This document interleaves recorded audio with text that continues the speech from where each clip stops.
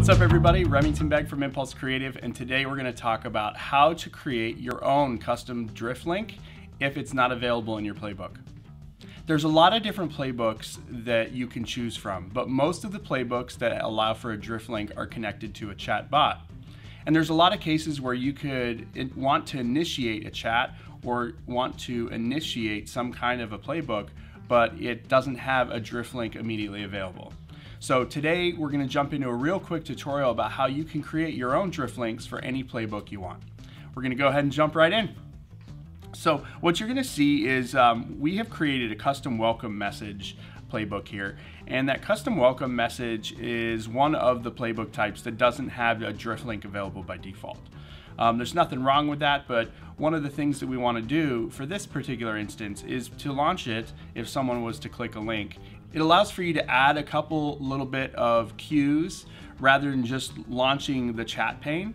But what we can do here is we can start to add some context into what we actually want them to talk about in this particular example.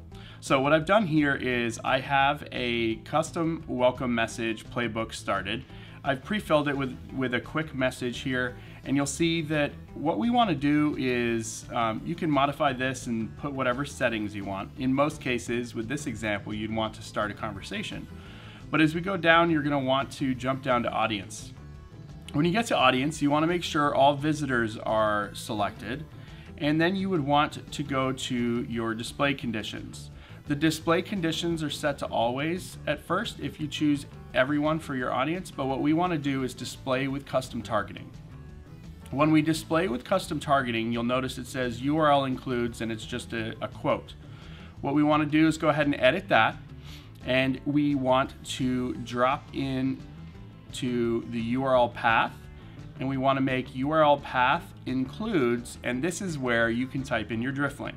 So if we type in URL path includes test drift link, you'll see in the example down below, it shows you what your input would be.